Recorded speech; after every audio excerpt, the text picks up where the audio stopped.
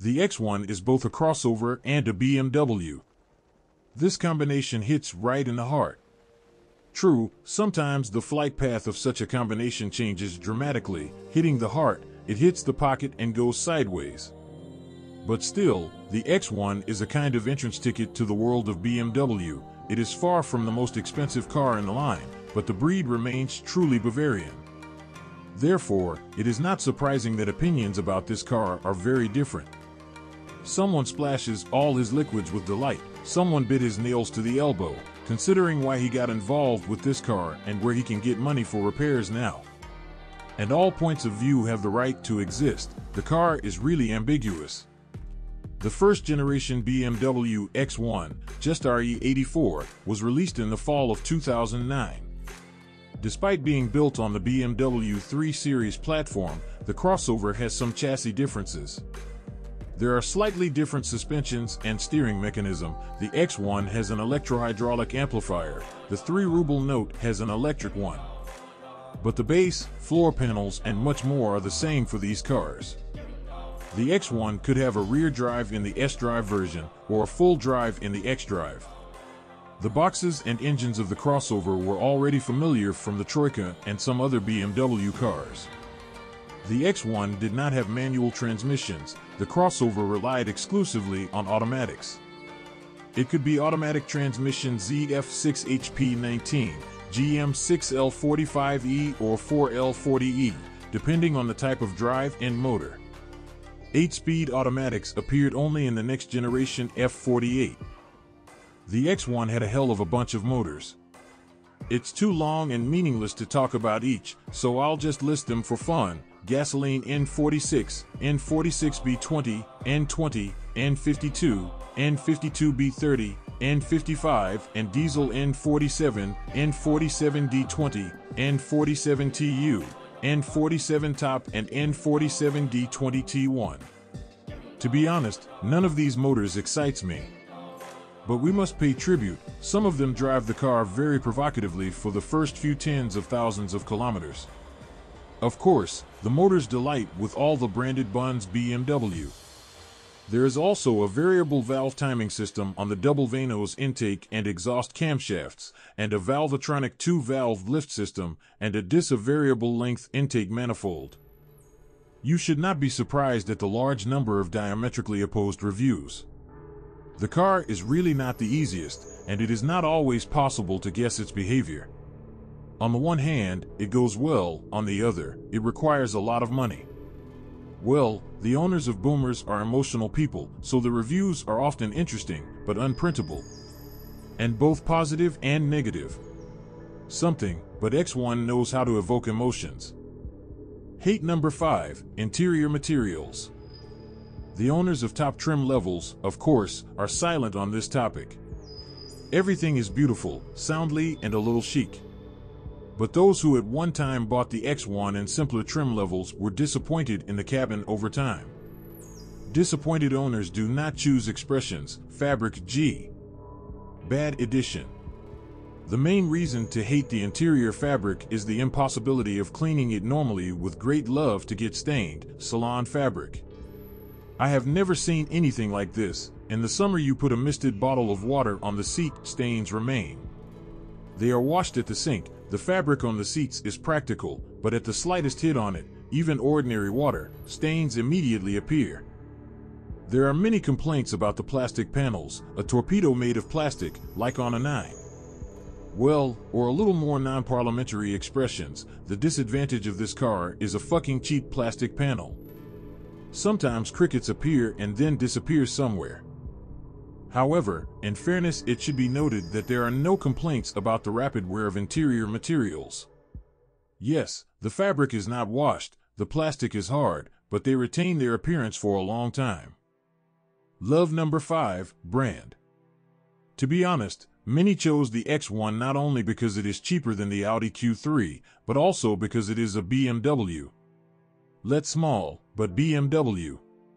And absolutely correctly they say in the reviews that BMW is a breed. The way it is. Still, driving a B is more pleasant than Qashqai, and there is no getting away from it.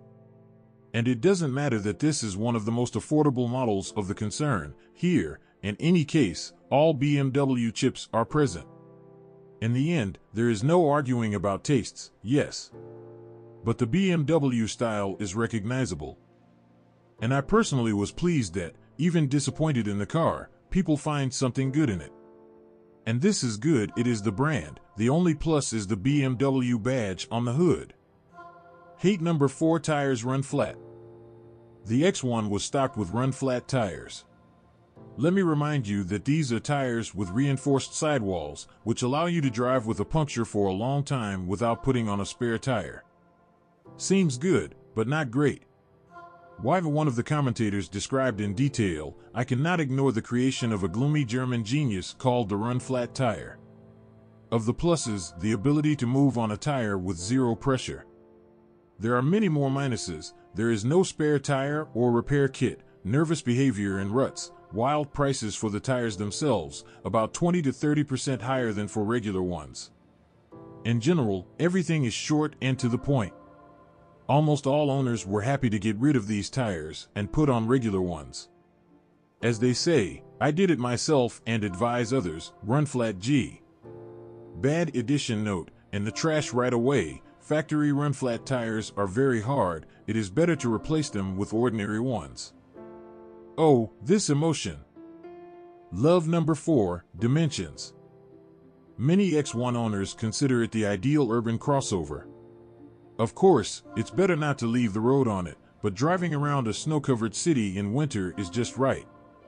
But the main thing is very good dimensions.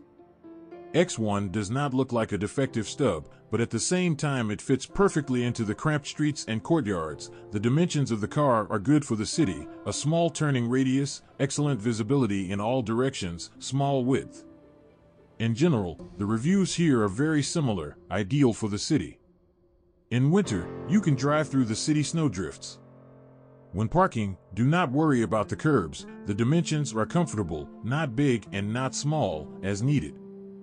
In addition to the dimensions, they often recall excellent maneuverability. I don't know what they did with the suspension, but in the yards it steers and turns around easier than the same Focuses and Corollas. Because my wife has to travel mostly from house to house, she is delighted. I am very happy for the wife of a man I do not know. Honestly. Hate number 3, cramped cabin. I think this point after the previous one will not surprise anyone. The briskness of the X1 came out sideways to him in the size of the internal space. The car cannot be called spacious. If your height is from 180 and weight is 100, strong Russian man, the rear passengers will be uncomfortable.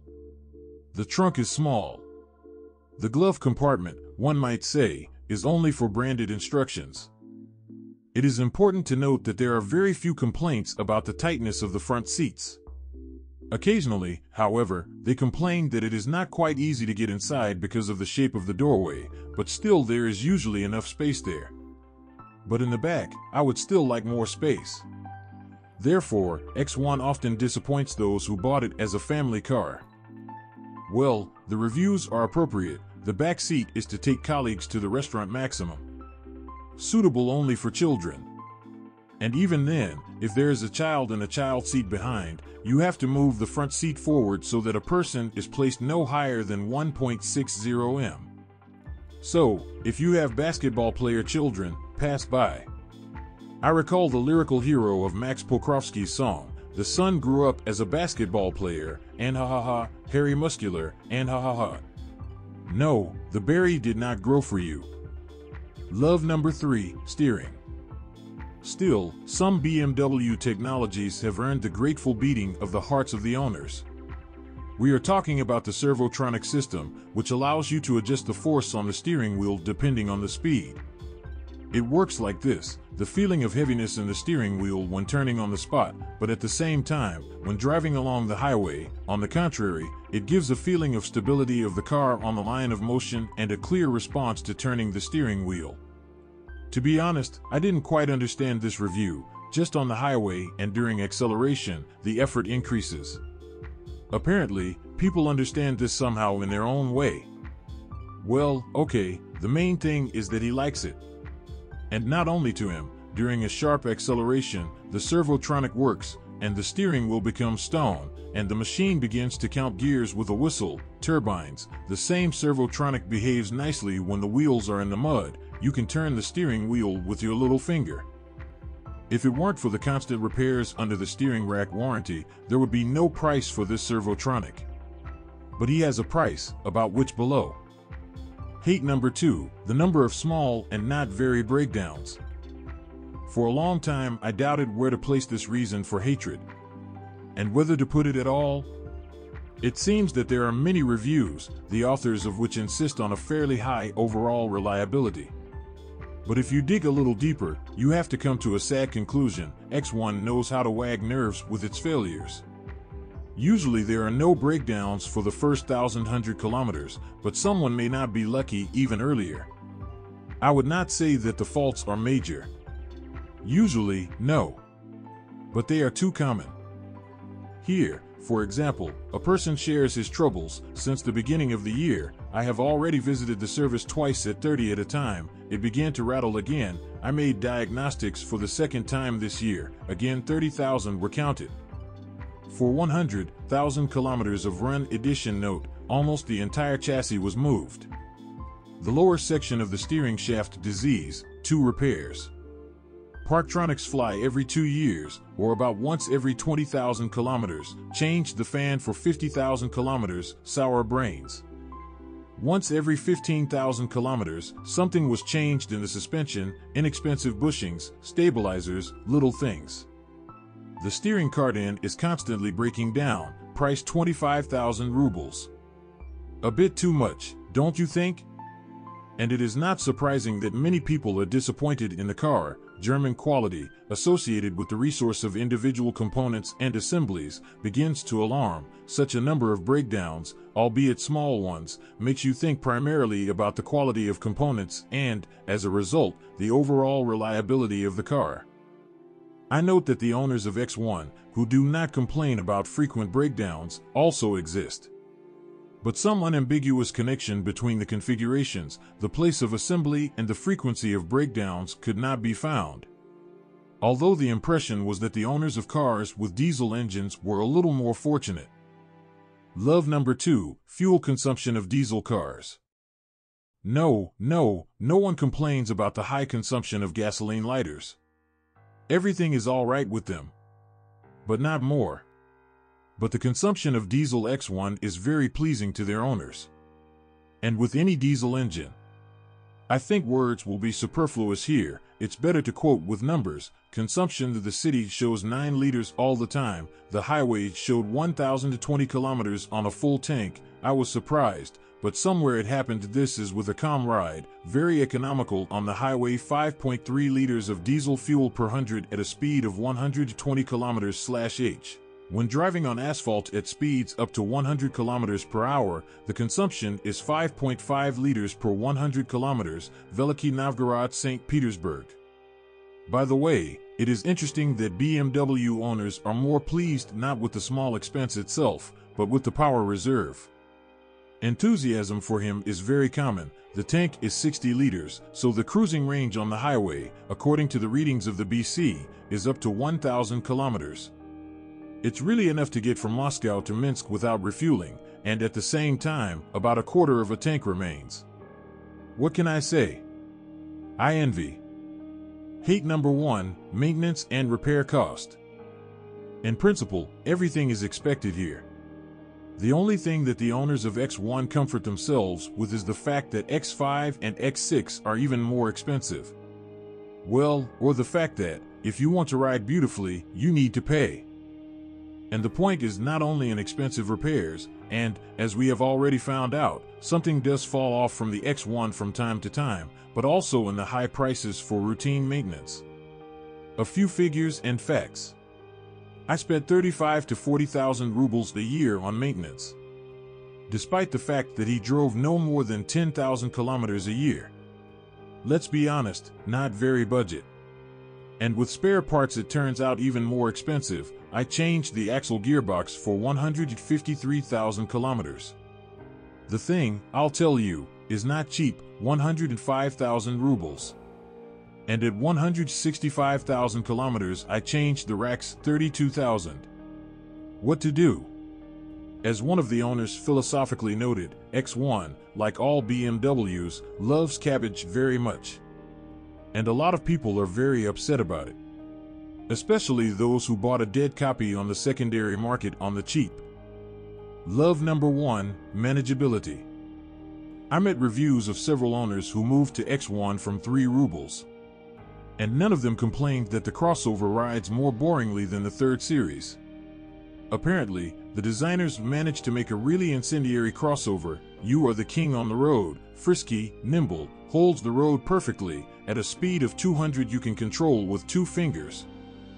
I'll add a couple of such reviews for persuasiveness: excellent dynamics and handling, excellent road holding, excellent handling, stiff suspension, no rolls when cornering, brakes are on top. Everything would be just perfect if the vast majority of authors of such enthusiastic phrases would not throw out the factory run flat. Feedback is met with them, especially a lot about the disgusting behavior of the car in a rut. But we know that it's all about the tires. Therefore, we put corporate controllability in the first place of honor. If not for her, the meaning of buying X1 would be completely incomprehensible to me.